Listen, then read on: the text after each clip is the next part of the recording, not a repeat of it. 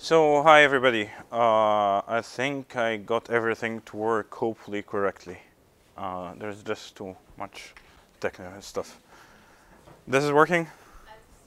Okay, cool. So thank you for coming. Today will be a little bit different and similar in many ways. We're going to look at Linux. Some of you actually took the undergrad class with me where they actually did lots of Linux kernel programming. Many of the concepts have been going back and forth between the two operating systems. So in some cases, I mean, we can look at a little bit of history. Okay. We'll look at a little bit of history of how Linux started versus Minix and so on. There are just very few practicalities that I thought I would point you to. The Robert Love book. It's actually a pretty cool book. It's a very nice book. It's on a very old kernel version, like extremely old. We're talking old. Still, most of the concepts there have not changed, or at least many of them. Linux has been becoming more and more stable over the years. So this is also available in hard copy at the UMass library. You can also get it from UMass library as a legitimate ebook.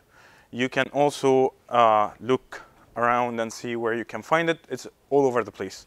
Okay, so it's a pretty old book in many ways. So this is part of the course. It's not like we're going from Minix to Linux, which basically, that does not basically mean that, you know, is this part of the course, is this part of our midterm exam? Yes, it is. There is an assumption that you guys know Minix, so I'm not going to compare explicitly between Minix and Linux, except in very few places in the slides.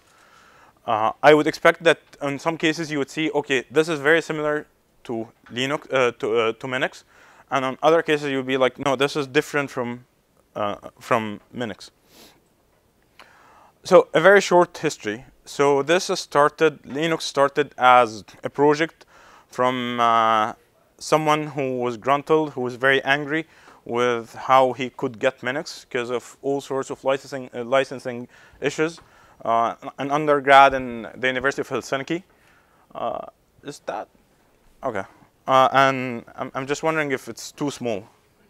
Okay, good. It is not the first try to do that. So Minix had its own licensing issues. There was a parallel effort also that was called the GNU project, which was basically trying to mimic or to basically rebuild the entire Unix ecosystem that started at Bell Labs. And everybody was angry at Bell Labs because, I mean, we wouldn't have Linux and Minix if Bell Labs had just open sourced Unix, okay? It started in the early 90s, but people really took notice of it in mid 90s.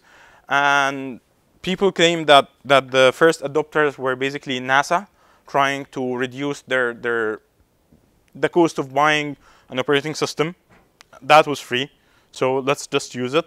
It's also Unix compatible. It has all the different things that you would want from an operating system, so why not just use it? Linus, who started writing that code, is actually like a gut figure in that community. There are lots of flame wars between him and different people. He also is a little bit, well, profane. So he has these like flame wars with different people. I think you already read the Tannenbaum Linus wars on the kernel wars, basically. But he does that all the time. I used in my class, I used to actually show people basically like a table with all the profane words inside the Linux kernel. You can actually go into the GitHub and search for everything that you can think of. You're probably going to find it. Okay, like people basically saying, please do not change this beep parameter because we don't know how to change it. I mean, there are also sorts of these things. Okay. This is something that you have probably seen. that is basically the Linux system model is very different from the Minix system model. What you have, and it's very weird to walk between these two screens. What you have is that you have applications running on top. These applications can only contact the kernel via the system call interface, okay, which serves sort of as a programming interface to the users. And then the system call interface can talk to different parts of the kernel subsystem, okay? And the Linux kernel is a beast. It's not a small thing, and we will actually see how beasty it is, okay? Each processor, each computer processor, each CPU is doing one of three things. It's either running a user process, okay, or running a kernel space process that is basically on behalf of something that the user wants, like write to disk, for example, or running a pure kernel process, basically running something that only the kernel can touch and only the kernel can work with, okay?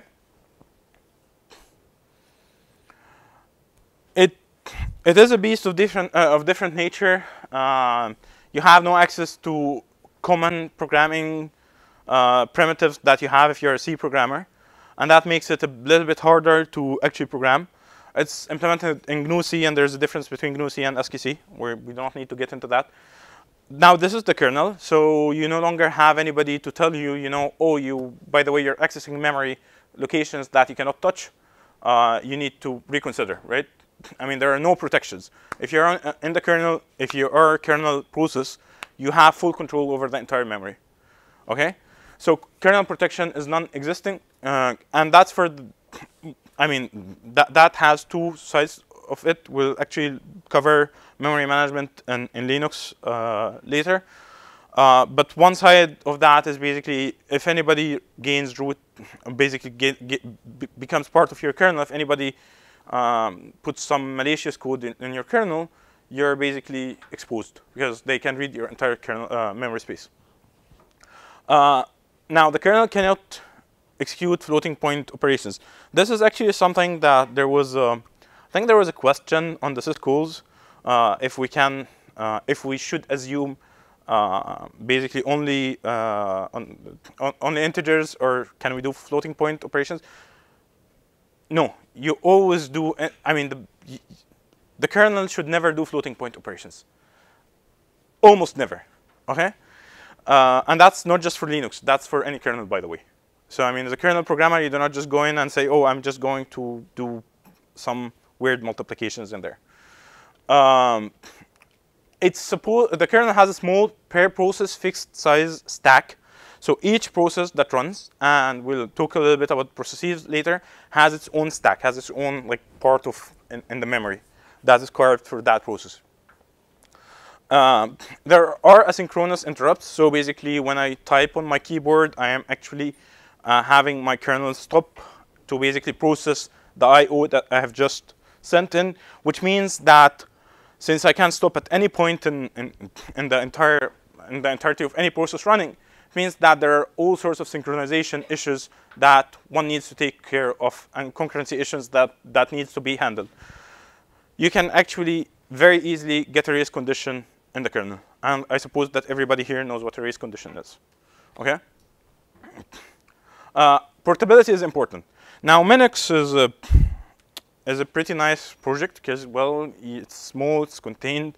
The number of lines of code is not that large. It looks very clean, but you cannot really run Minix on any hardware that I give you. Actually, you'll find like running Minix on Raspberry Pis, there are people who are trying to port it, but it's not as easy as running Linux.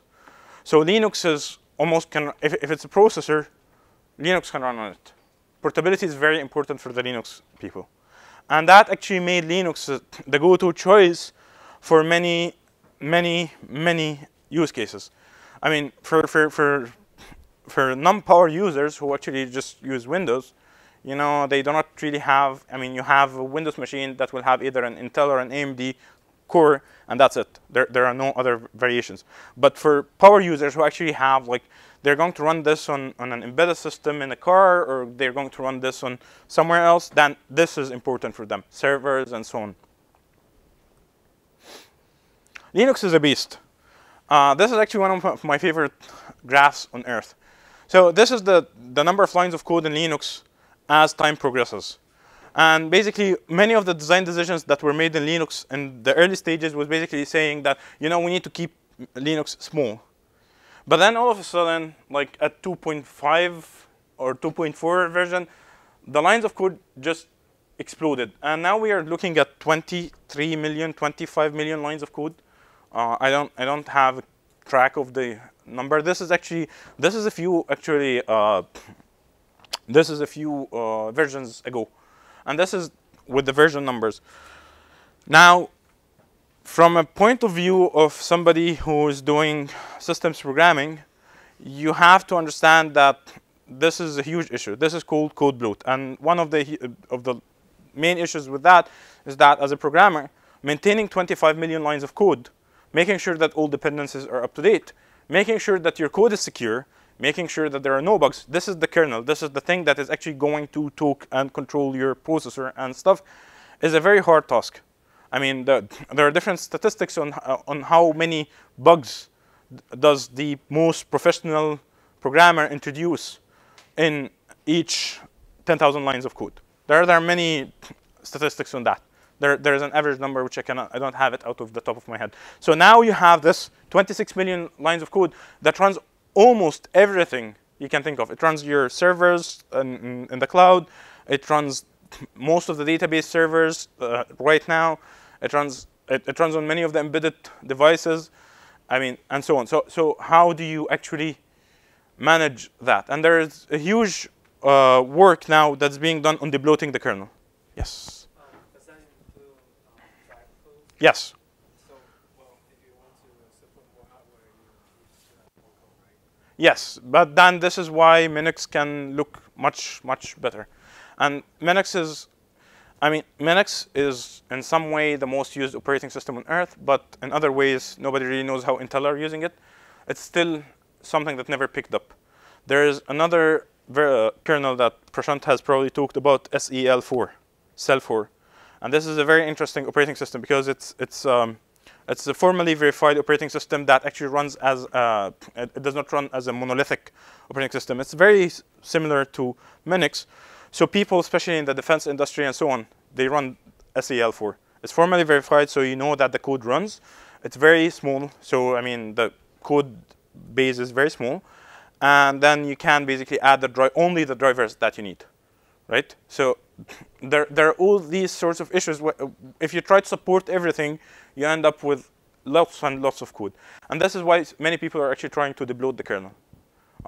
There are many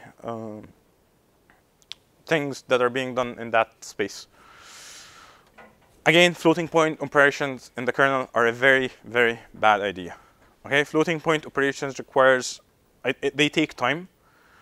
If you want actual real floating point operations, you're actually looking at precision. I mean, if you could just do like there are very simple multiplication and playing with the numbers that you do with integers to basically make them floats and so on. But at the end of the day, this is not what floating point operations are. Floating point operations require precision. You don't do them in the kernel. You do them as user space. You want to keep them as user space for multiple reasons. Many of them architecturally based decisions. But again, it's something that you actually really need to take care of. I don't know how many of you will end up doing kernel programming, but it's something at least to keep in mind. Okay. Concurrency and synchronization. As I said, race conditions can happen and will happen in the kernel. Okay, so now how do you handle them? Now, in your undergrad operating systems class, you have probably studied race conditions and different algorithms to actually detect them and so on. But as a general, and many of these are actually implemented in the kernel. But as a general concept, you need to always keep in mind when you're doing kernel programming. That's not just for Linux, but more so for Linux because everything is inside the kernel. Linux, I mean, if you're working at like the bottom layer, you need to take care of that also very much because if you're not working at the servers, even if you're working at the servers, you need to take care of race conditions, but you will not basically have what we call the whoops, which is basically the kernel panicking. Okay. So Linux is a preemptive multitasking operating system. So you're running multiple things, which is similar to Linux. Processes are scheduled and rescheduled based on some weird algorithm that the operating system implements. We'll talk about how Linux makes these scheduling decisions in a little while. But in general, I mean, you can add your own scheduler, right? And the kernel must synchronize between these tasks. So you should make sure that, you know, if a task is waiting for I/O and it owns some parts of the memory, no other task is changing that part of the memory and these kinds of things. There is also the issue of interrupts, which is the same with Linux again. You have interrupts, and you have to basically make sure that the executing code, if interrupted, comes back to a state that is correct. Okay. And then basically, to do that, there are multiple techniques that are used in the kernel. We'll actually try to cover them in the course later. This is the kernel source tree. It's not very different in some ways from the Linux source tree. However, you see that there are no servers. Everything is in the kernel. So you see that there's a drivers, there's a firmware, there's like a file system, the virtual file system interface. Now there is actually some of these are quite interesting, like crypto, for example. Inside the Linux kernel, because you might want to do cryptographic operations in the kernel. Okay, so how do you do that? If I'm telling you that Linux has no access to libc or to any of the user-level libraries that you can use for cryptographic operations, then you either have to implement AES by your hand, which is a really bad idea, or they just provide it to you. So Linux has this wide number of algorithms implemented in the crypto folder, where you can actually just like inside the kernel, you can do cryptographic operations. Okay. Similarly, they actually have multiple other things that look at the first sight they are just strange.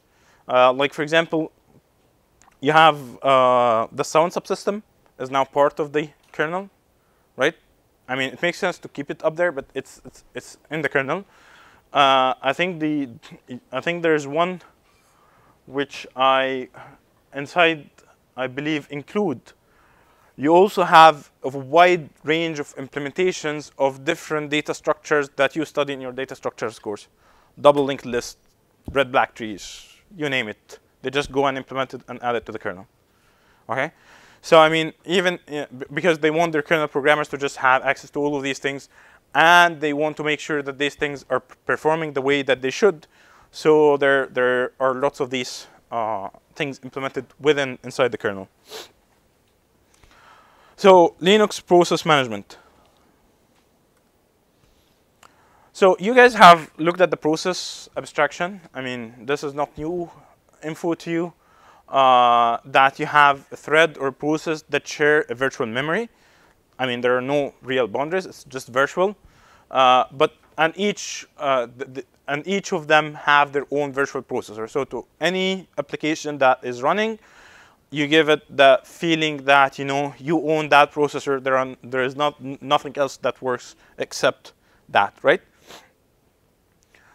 And the program itself is not a process. A process is basically the program, or the process is the active program itself. So the code itself, the data, the open files, and so on. And in the Linux code base, all processes are tasks. Any process is actually a task. Okay? And Linux has this elegant, very large task structure, which basically describes every single thing about a task. Okay? It's 500 lines of code. It's a struct of 500 lines of code. Okay? And it's actually, each structure is connected via a doubly linked list to other task structures. So all structures have like a task tree, okay? Or a task array. for a single task, the task structure can be as large as 1.7 kilobytes for a single task. So this is basically, I mean, this is everything you can think of that would be related to a task in that task structure. So is this task list like the same thing as the process table in Linux, or is that like what the same idea is, that it holds all these tasks are basically the process? Or Yes. is process still in Linux but as a separate concept? So it's the last part of the question. You have a task, right? Yes. And you said that in Linux all processes are tasks. Yes. Is that basically just them giving them a different name, or is it that there's a different idea? There are a couple of different ideas in there. So we'll actually cover some of them. So you have the task list, which is I believe that Linux does not have a task list, right? Where you actually have this double linked list and you have everything connected to everything. Okay, and this allows the kernel to actually quickly go through all the tasks that the kernel has. There's even an iterator that you can use to just like go through all the tasks if you want to get task information. That programs like htop, for example, or top, if you have used these two, they would just like go and read for all the processes, or ps-aux and these processes. They would just iterate over the entire task structure, the entire task list, which is a double linked list, and basically to get all the information needed. Okay, and you can use that for all sorts of like operations inside the kernel, and they are definitely used as part of the scheduling, as we'll see. Okay, so this is the task list. It's a double linked list. It basically each task basically points to next task, and you have a parent for each task, and that parent is either the process that spawned it, the process that started it, or the init process, which I think is called the zero process in Linux or something like that, like the first process that ever starts. There's like a parent process for all Linux tasks, right? Is it called the zero process or something? I mean, okay. So you have the Linux process tree, and all processes are descendants of the init process. The init process is basically kernel starts the init process. Anything that runs links says that starts after init says that this is my parent. Okay.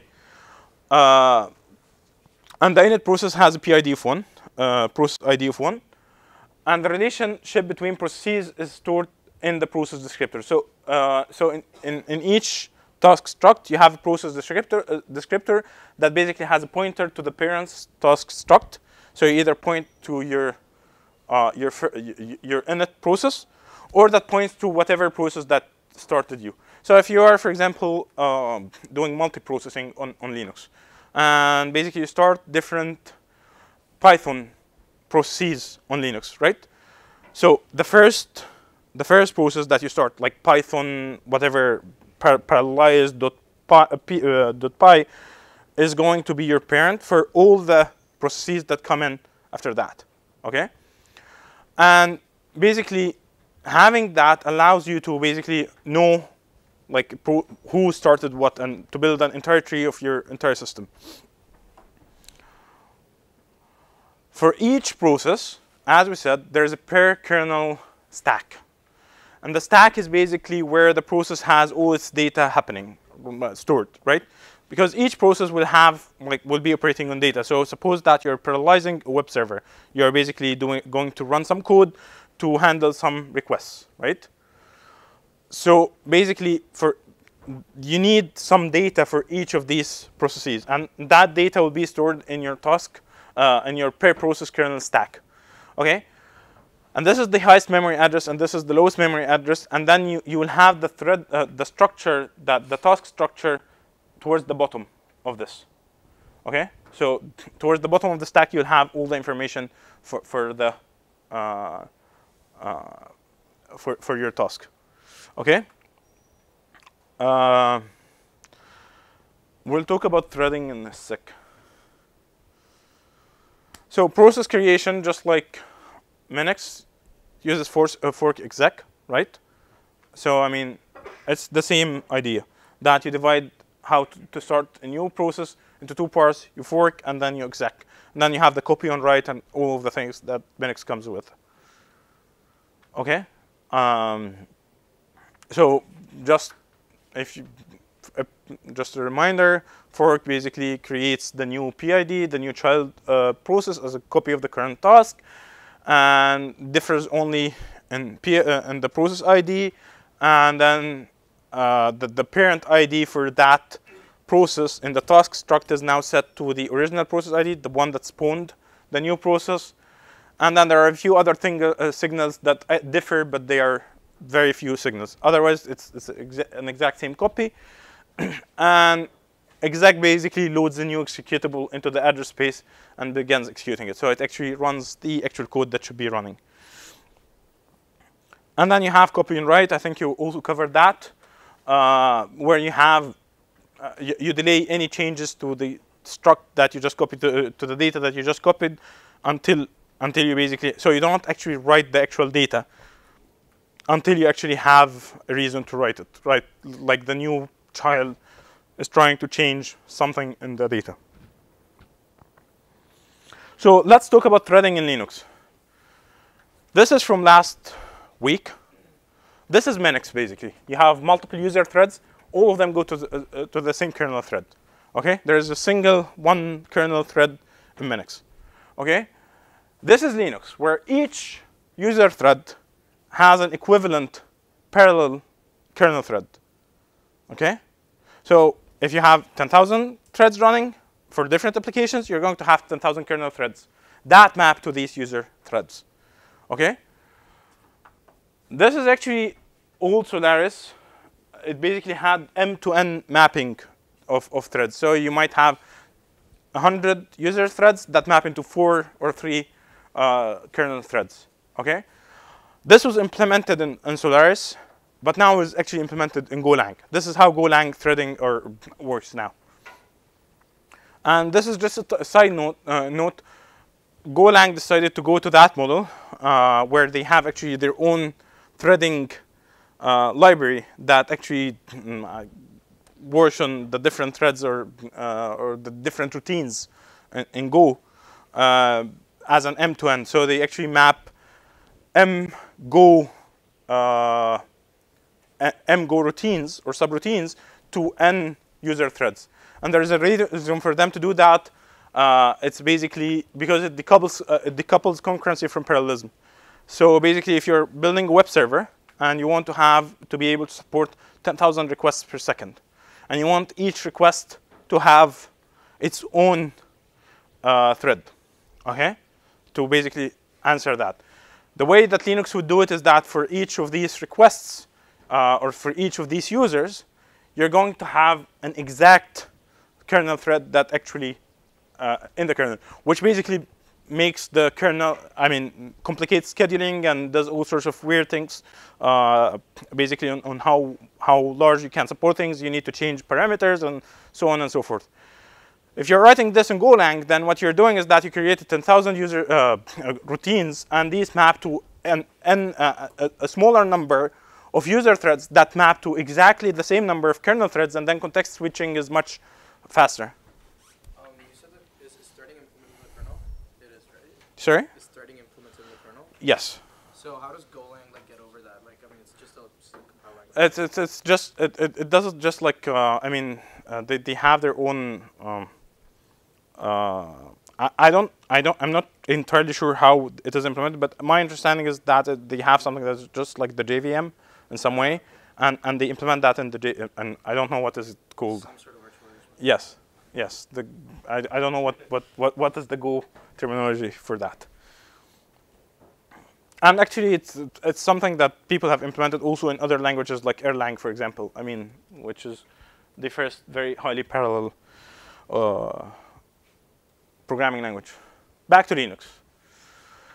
The kernel has no real threads in the sense that threading is supported in the kernel, but there is no separate notion of threads except that they're just another process to Linux. Okay? And then you need to manage the processes that map to the user level threads. They come back to the kernel as kernel level processes or kernel level tasks, and you need to do this mapping by just using the process tree and basically who's parent to what and so on and so forth. So everything in the kernel is a process, okay? The kernel has no spatial data structures or semantics for threads in that sense. So it does not try to, for example, say that, you know, from a scheduling point of view, that task had, that user process had 1,000 threads, and that user process had 1 thread.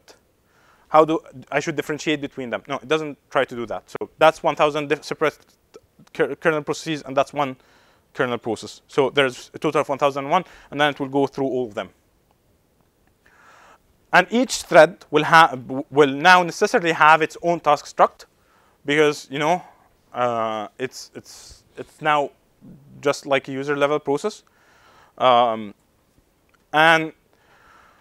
Windows, Solaris, and many other operating systems have actual explicit support in the kernel for threading. So that's the difference. That's a huge difference between the two, or the operating systems in general. Okay. The only thing that you need to make sure of is that threads, they share process resources in many ways. So I mean, it's a way. It's a way to basically make some shared some shared data between different processes. At least this is what Linux views things. And threads are created using the clone syscall. Okay. And the clone basically has multiple flags. Did you cover clone by any chance?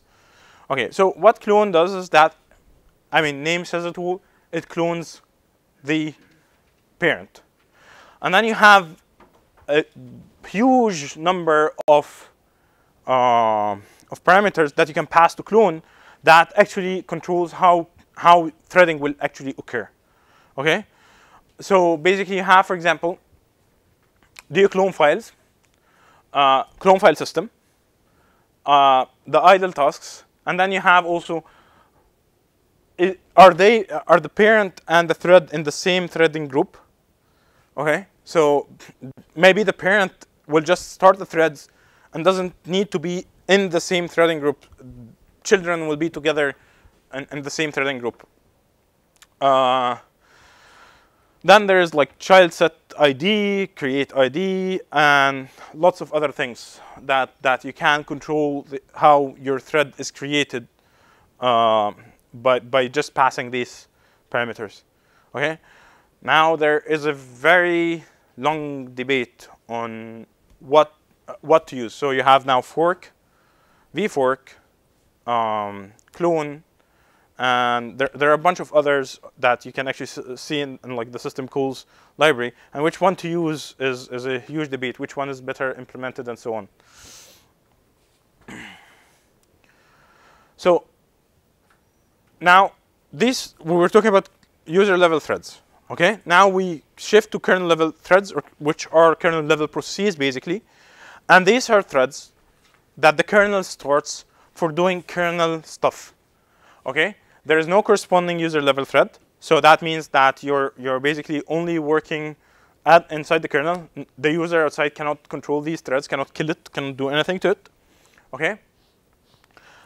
Although they are kernel level threads, they are schedulable and preemptible. Okay. So you can schedule them, you can preempt them. You can actually see the kernel level threads by just running ps-ef on your Linux machine. Okay, this should show you basically what threads are for the user and which threads are for the kernel. We'll cover a little bit more on this in different parts of the Linux lectures. We'll probably have 3 or 4 of them, and our aim is very high. We aim to finish the book in these 3 or 4 lectures. And that's basically because you guys have covered a lot in Linux, and many of the concepts are the same. So basically, the idea is to give you like a huge a huge dump on what is the difference between these two. So process and thread termination. Process destruction is self-induced. So there are two ways to kill a process. Okay, there's the normal way where the process basically finishes and thus dies. Okay, and then there's the sick term, basically sending signals to that process to kill it. Okay, if you're talking about like the normal path, the normal path is that you have the process itself quitting because it is done with whatever it was doing. And this occurs when the process calls the exit system call. It's basically a way for the kernel to know that, okay, this process is now finishing. And basically, once you have that system call called, the process does not just disappear. This is not like poof, no process. There is a process for the process to disappear. Okay. So first, this happens when it's explicitly ready to terminate. So it's literally the last line in your compiled code or something. Implicitly on return from the main subroutine of any program. So you have returned, because basically that's the last thing that you need to return first and kill the process next. You do not kill the process and then try to return, because, well, if you have killed the process, well, how do you return? Okay, so in reality, if you're calling a function or a method or something in your programming language, what you're doing when you type return is that you return and then you kill the process. Okay, it cannot be the other way around.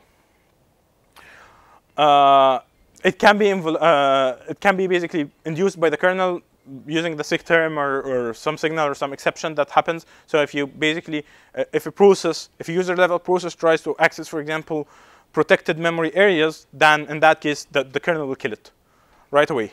Okay. Bulk of the work is handled by the doExit method, and that's defined in that folder and in that file. You can easily find them. And after the doExit completes, the process descriptor for the terminated process still exists. So since a process is everywhere, I mean, you find it in your task structures. It might be a parent to another process. It might be a child to another process. I mean, that process cannot just disappear without cleaning all its traces. So once the process calls doExit, it becomes a zombie process. Okay, and this enables the system to obtain all sorts of information that is needed before it actually kills the process, and thus do all the necessary cleanup for that process to actually terminate. Okay. We finish at 3:30, right? 3:45. Okay. So process and thread termination. So first thing first, each process that has a parent, the parent is in charge of cleaning up after its children. Okay, as always. And the acts of cleaning up after a process and removing its process descriptor are separate. So I mean, the cleanup and then the removal of the process descriptor are two separate things. Parents, since the process has already returned, then the parent has already gotten a signal or gotten an upcall from the process that, oh, I'm done, and I need to exit now. I'm a zombie now. Okay. So the parent has obtained information on its terminated child, or signified to the kernel that it does not care. So maybe the parent just started a bunch of processes that it does not care about them. There are actually cases when you programmatically do that, and then the child's task struct is deallocated. So you start by wiping the child's task struct, and then after that, you actually need to clean up after your process. So the parent basically starts cleaning up. Okay, this was my child. I cleaned that up. Now there is a case when your parent dies. Okay. And if your parent dies, you need to be reparented. The kernel does that by actually either reparenting a process to some other process in its thread group, and that might be your grandparent, for example. So maybe the process started a process, and that started a process, and then the parent dies, so you give the orphan child to his grandparent. Very simple mechanism. Okay, maybe you are completely unlucky, and the grandparent died. Now, I mean, now since you cannot basically have the process just like wandering around having no parents, we need discipline in the system. So what the kernel does is that it reparents the process to the init process. And that's what we call an orphan process. If you have been working with Linux long enough, then you know what an orphan process is. You can have cases when you kill your Python, the Python code that just started the 10,000 threads, and the threads still run. Okay, although the parent is dead, the program is no longer there. You see it in your memory. You see it when you type htop or something.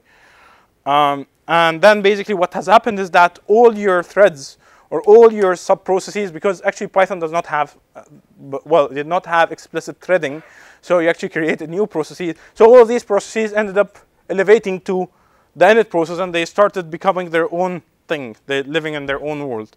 Okay, so then you actually have to to go and kill each of these orphans by hand if you actually meant to kill all of these orphans. Okay. So, or I mean, restart your entire computer, and then you have killed like the forefather and no more ancestry. Process scheduling. Okay. Any questions? In Linux, if your kernel process dies, is that it? Do you just panic and is it over, or is there another process? Depending on what kernel process it was. Because there's no like reincarnation server like No. Linux, right? So No. if there's something important dies, it dies. No, yeah. If it's something, if you do something. So if a kernel process dies, and that kernel process was important, one of two things will happen. Okay, you'll either have a non-functioning system, which basically, for example, so one favorite part is sometimes the process that dies is your sound card, right? It's not that important, but still, I mean, if you're watching a video, it's kind of important. Yeah. Then you end up with basically no sound, right? You can explicitly start it in some cases, but not for all processes. If your process has basically died because it did something stupid in the kernel stack, basically messing up the memory, then you end up with a whoops probably, and the whoops is basically the kernel panicking, and you need to restart your machine or something. So it depends on what process it is. If your kernel level process is just like a mapping to a user level process, then it's not such an issue. So by like part of the kernel dying, do we actually does that mean like there's like a thread, like a kernel thread like we talked about that's executing, let's say, sound card driver code, and then there's also one that's doing something else, but the thread has died? Yes. Basically? Okay. Yes. So that thread, which is a process in reality, has died. Okay. And you have lost all its data. And some of them, I mean, some of them become very. I mean, if you are doing syslink Linux administration, some of them when they die, they actually drive you crazy. And some of them just die because you installed something that did something into that kernel process, and you don't understand why. Process states, we know them, hopefully. So you have any process is either running on a processor or waiting for a processor, or zombie basically terminating, right? I mean, these are pretty much what you have. So task running, task, so you have basically task waiting for something, you have task running, okay? Here, task ready, but not still running, so it's in the wrong queue to run next. And you have some things that are actually waiting for termination or something, okay? So multitasking, Linux basically interleaves all of these processes together, right? And that's what Linux also does. I mean, most operating systems are thankfully multitasking, okay? On a multiprocessor machine, if you have 10 cores, you want your 10 cores to be utilized, different parts running on different cores, right? Linux uses preemptive multitasking, very similar to Linux. Basically, you have some way to actually say that, oh, this process has already gotten its fair share of running. I need to preempt and run something else. Okay. Now, this preemptible multitasking is actually as opposed to cooperative multitasking. Some people, at some point in time, thought that, you know, it's so bad that we kill processes, you know. We need to repair them and so on. Let's do cooperative multitasking. They also said that it's so bad that we preempt processes, so let's let the process play nice, and, you know, an application would just, you know, stop using the processor, the CPU, because it's nice. And there are two failed operating systems that were designed that way, Mac OS 9 and Windows 3.1. These are ancient, like really ancient. Especially Windows 1, it's 3.1 it's like, I don't even know, it's before Windows 95, so it's in its early 90s, maybe late 80s. So these systems, they were built with the assumption that applications will be nice to each other. Cooperative multitasking is a design decision that people make when they are designing operating systems, and thankfully nobody makes this decision anymore. Okay, and this is why I'm mentioning it. So the evolution of the Linux process scheduler. Before kernel version 2.4, it had a very dumb, very simple Linux scheduler that was not scalable. It had lots of issues. It worked. Okay. Now in version 2.5, they realized that, you know, now multiprocessing is a thing. We have multiple processors coming out. We no longer have a single core on a single chip. So we need to be able to support multiple processors at the same time. And since the first one did not scale, let's try to build a constant time scheduler that basically takes O of 1. Okay? And they built it. And it worked. And it could scale to hundreds of cores.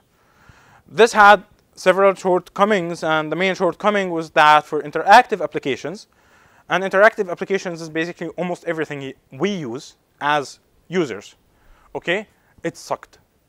What would happen is that you would press a key, okay, and there was a non-negligible probability that you will wait for some time to see the letter typing, which is not really fun. So for word processors, for web servers where you're waiting for request responses, for all of these types of applications, which are interactive applications, you had actually pretty bad performance. And I mean, in version 2.6, they introduced multiple new schedulers. So they were like, okay, these two did not work. Let's just introduce a number and see which one works. Okay? The one that is most notable is the rotating staircase deadline scheduler. I believe this is very similar to the Minix scheduler, okay? Because the Minix uses a version of that, the staircase algorithm. You guys have covered the Minix scheduler already, right? So you know that you have like the multiple queues, and you jump between queues, and you do all these nice things, right? So they introduced that. And there they actually introduced the concept of fair scheduling, which was borrowed from queuing theory. And this was actually before Minix started implementing schedulers that way. Okay?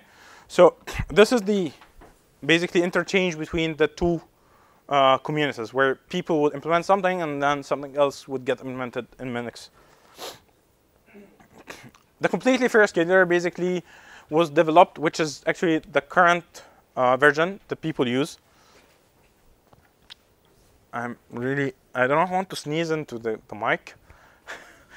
That's hard. It was rolled out in October 2007, so it's fairly now stable. It has been there for almost 13 years. And it is the default scheduler today. There is a very nice explanation in this link. You can read it. I'm sorry I have not supplied the slides before the lecture. We promised that we'll do better the next times. So basically, what people think that processors are going to do is that they basically say that, you know, have one CPU, one single task, it takes 100% of the CPU, have two tasks, takes 50% of the CPU, where each of them, where they run in parallel, right? This is what people think that their computer is doing. Everything is running in parallel. running my word processor with my YouTube, with whatever, and I get the same. It feels like everything is running in parallel. Nothing is stopping, right?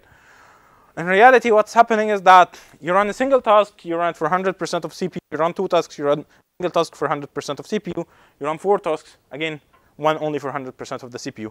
And then you play with the quotas and the time and time slices and so on. So you know that there are IO-bound versus CPU-bound applications from your undergrad operating systems course and from this course. IO-bound applications are similar to, for example, word processor, like your word editor, okay, or your favorite programming editor. While other like CPU-bound applications, more like MATLAB, when you're running simulations and you just like press run and then wait for 10 hours and then get something, or your deep neural networks because we need to talk about deep neural networks, where you basically wait for weeks and then get some result, right? Now, for MATLAB, when you're running a simulation, if that simulation ends 1 second early or 1 second late, you wouldn't feel the difference, right? I mean, it took 1 minute and 1 second or 59 seconds. What is the difference? I don't feel it, right? For interactive applications where you're actually pressing stuff, and I mean, if it's sluggish, if your editor is sluggish, you're unhappy. So basically, what most processors try to now do is to favor I/O-based applications, where you actually interactivity is much more important than CPU-bounded applications. Obviously, the world is not like that because your MATLAB editor your MATLAB is basically you write code and then it's an interactive application, but then when you press run, it's more a CPU-bound application. And then you want your processor to be able to, out of the blue, detect what is running right now and what phase the program is in. Otherwise, you get very bad performance. There's the concept of priorities, which all of these operating systems actually inherited from Unix, where you basically say there are 2 kinds of priorities in Linux. One of them is nice values. If I'm nice -20, that means that I'm very bad to everybody else. If I'm nice 19, then I'm very good to everybody else. I'm very generous. I'm happy to basically be kicked out of the processor. Everybody should run, and I'm happy, right? There's also real-time prioritization in Linux that is used for the real-time scheduler that carries values from 0 to 99, where basically now here -20 is I have a very high priority. I'm a very important person. Run me. 99, the real-time prioritization is I have the highest priority. Okay, so they're opposite in some sense. There's time slices where basically you have a quota, a quantum for an application to run, for a processor, for the processor to run certain application. And CFS basically has a nice way of calculating the time slices, which is a combination of both the time the actual quota that you have and the niceness values. Now this is opposed to Minix, where you had the different queues, and moving between the queues meant you have higher priority or lower priority. The way that Minix does things at a very high level is that it assigns a share of the processor.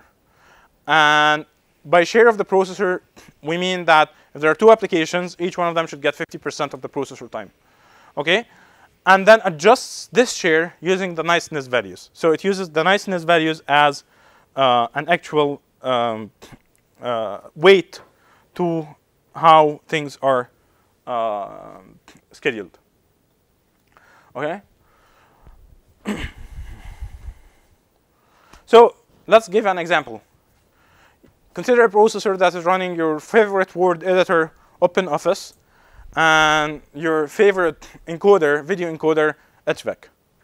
HEVC is basically an encoder, which basically means that it takes a video and does all sorts of very heavy processing on it to actually get to do the encoding for the video.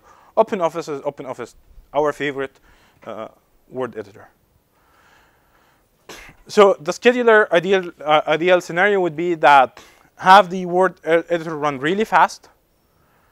HEVC, nobody really cares if you encode the video in an hour or in 2 hours. I mean, well, people might care, but it's not like if we're talking about in 10 hours or 11. People, I mean, lose the notion of time then. Okay, is it 1 coffee or 10 coffees that I'm drinking? So the idea, in an ideal world, what you will have is that you will have the word editor get the highest priority and thus the highest CPU time. Since this is an IO bound application, that means that it will be blocking on IO for so long, too many times. That means that I can basically start running the HEVC during that time and make sure that it runs. Okay? But whenever the word editor needs CPU, it gets it. So other operating systems, the way it does that is that it gives higher priority and higher time slices to interactive applications, which is Minix has this implemented somehow. Linux guarantees the text editor a certain proportion of the processor, 50%. We have 2 applications, so you get 50%, right? When the word editor blocks, it runs whatever else is running, and which is the video encoder. And when it's back, it basically, since I promised 50% and you have only run for 1%, then you have 49% of the processor to actually take.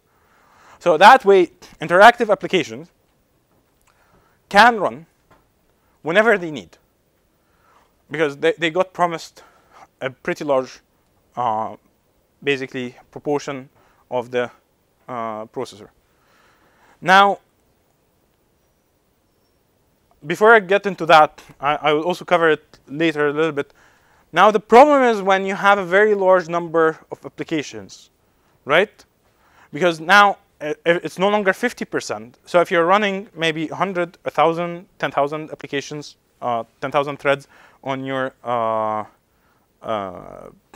on your server, can I remind everybody of the electronic usage policy in the class?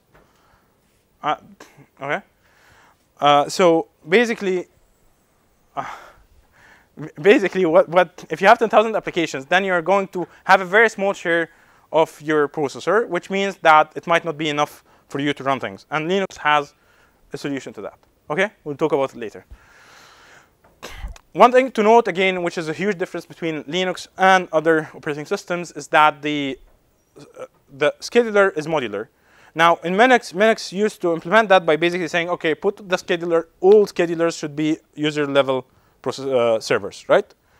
Linux does not do that. What Linux does is that it actually has multiple schedulers running in the kernel in parallel, and you can specify what scheduler runs which applications. You can actually do that with a simple command line on any Linux-based system. And this means, this is not, I mean, it's a concept in Minix. I'm aware of people who have actually developed multiple schedulers and run them on Minix. But Linux, this is used every day, right? You have 3 main, very popular schedulers in Linux. And these are the CFS, completely fair scheduler. You have the real-time scheduler, and you have the deadline scheduler. And in many cases, you run all 3 of them parallel, especially, I mean, people who do real-time systems, they actually do that all the time. Actually, the real-time scheduler came out of a project in Europe where they were actually doing that for basically a system for real-time systems, which are like, you know, they're like embedded systems and stuff, where you actually have different real-time constraints on things. Linux has a definition of scheduler classes. Each scheduler has a class, and each class has a priority. So if you're the real-time scheduler or the deadline scheduler, your priority is higher than CFS. Okay, and there is like you pick based on different things. And the base scheduler is defined in kernel /sched.c. Okay. When you run, you always start with CFS, unless you basically say that I'm going to use something else. Okay, so CFS scheduler is the base scheduler that you are going to use.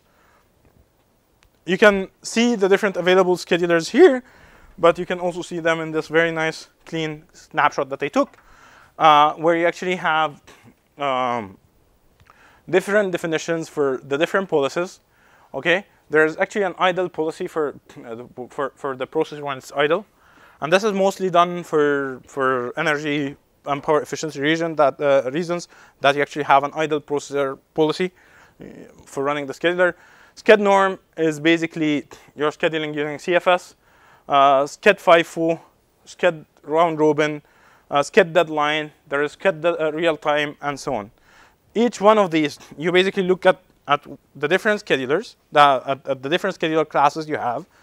You pick a scheduler based on its highest priority, and you basically look at what tasks have been assigned to that scheduler.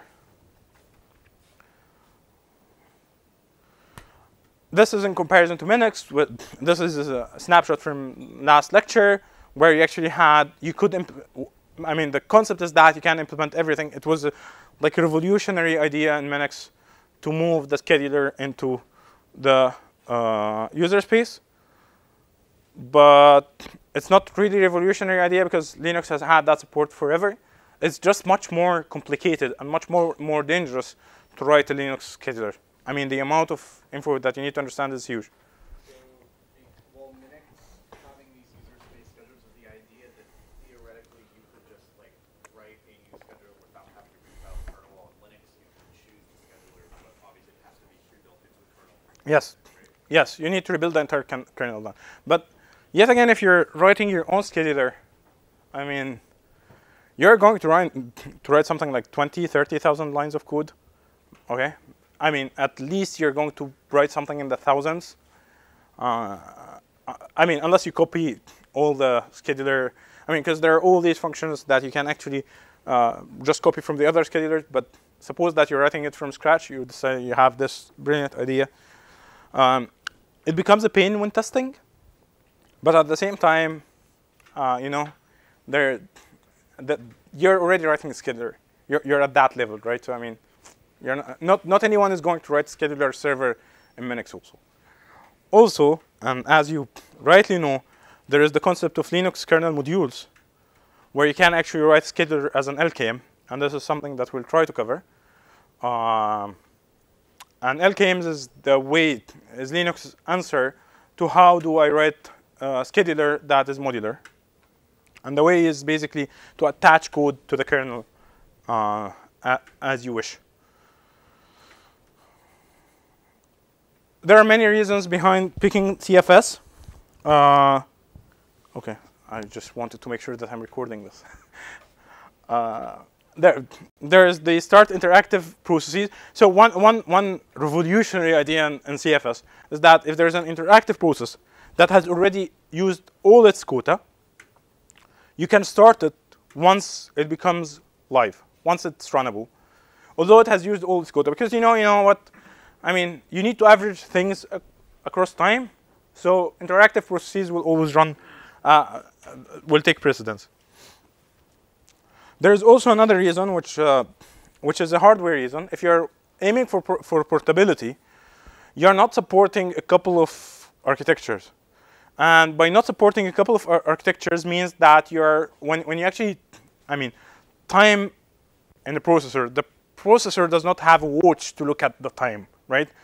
So the way it does that is basically looking at its clock frequencies, how many ticks have happened since whatever, and these are drastically different between different processors. Some of them are very slow, some of them are very large.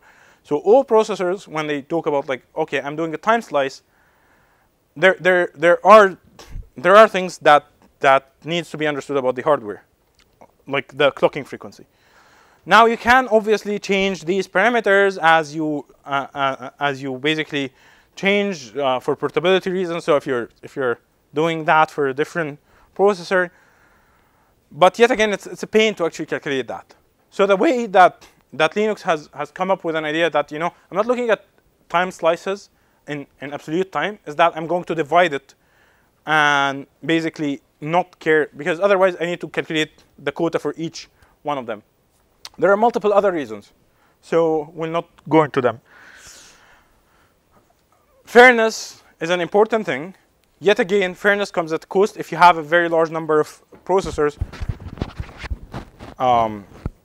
If you have a very large number of processes, then you end up with a very small quotas for each process, right? So although fairness is important, it comes at the cost that you might have to do a lot of context switching in the system. So if you have 100,000 processes running, you do not, I mean, just context switching will kill your computer. And context switching is basically when you move from one process to the other, you need to do all things regarding the cache, okay? So you need to basically flush your cache, you need to flush your registers, you need to jump from one process task structure to another. You need to do all sorts of these things that take time. Very small time, but not negligible once you have a very large number of processes. So instead of round robin, so the way that Linux does that is that it runs round robin, starting with the least run process first. So it keeps track of what each process has, how long each process has been running, and each process runs for a time slice that is proportional to how much of the kernel that it should, percentage of the kernel it should take, but also as a function of the niceness values. Then if there are too many threads, CFS defines the floor time. So, and that's by default 1 millisecond. Okay, so any process cannot run for less than 1 millisecond. You can't change that. It's a configurable parameter, but there are very few reasons for people to change that if they do not know what they are doing. So the implementation of CFS, you have time accounting, you have process selection, you have scheduler entry point, and you have sleeping and waking up. These are the 4 parts that one can look at. The scheduler entity structure is basically a structure that defines everything about the scheduler. Each scheduler has an entity structure that basically says that, okay, this is for each task. I have a time for which, and I'm looking for that time. I have a virtual runtime. That's how long my process has been running, a number of ticks. Okay, and I have basically, if there are groups, there are different things that basically, if there's a parent and so on, pointers to parents and so on. But the most important part is the vruntime. It's the virtual runtime, and the kernel basically. Oh, it's here. No, it's not here. The kernel keeps track of the runtimes and runs the smallest runtime process. We're almost done. And it uses a red-black tree to manage the list of processes. Now, this is partially what I told you about in the early part of the lecture, where I said that they implement lots of data structures, including red-black trees. I'm not going into red-black trees. Scheduler entry point, the first, like, hello, this is the scheduler. It starts at scheduler, a function called scheduler, and it's defined in kernel /sched.c, and it finds the highest priority scheduler, okay, because we have different classes, and starts by running that and running the different tasks in that priority. There are a couple of optimizations of the kernel. One of them is that a task that is waiting for a processor that is waiting for I/O can be either task interruptible or task uninterruptible. And uninterruptible is basically a task that is waiting for I/O. It did not get its I/O, so it's going to wait until it gets its I/O, right? So no matter how many times the kernel tries to start that task, the task is just going to ignore it. Okay, task interruptible is basically a task that is sleeping. It's sleeping, but it's willing to wake up. It has its data or something. Okay, and these are among the cool things in the Linux kernel. I think with that, I conclude exactly on time, surprisingly on time. So any questions? Okay, thank you very much. Yeah.